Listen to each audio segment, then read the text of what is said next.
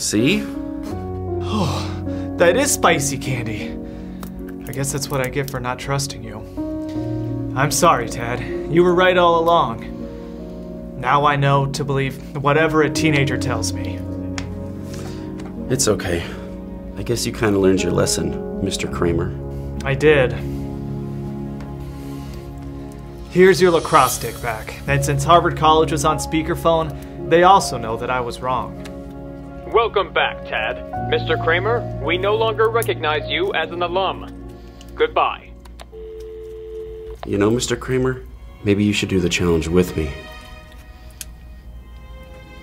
Since I don't have a dad. You got it, son. I hereby proclaim you father and son. You may now hug your son.